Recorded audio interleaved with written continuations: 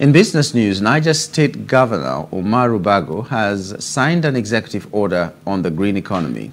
The executive order, which was cited as the Niger State Green Economy Initiative Order No. 3, 2023, instructs that the Green Economy Initiative shall be driven by the state blueprint that details the strategic pillars and outlines the key performance indicators, targets, and timelines of the transition into a green economy.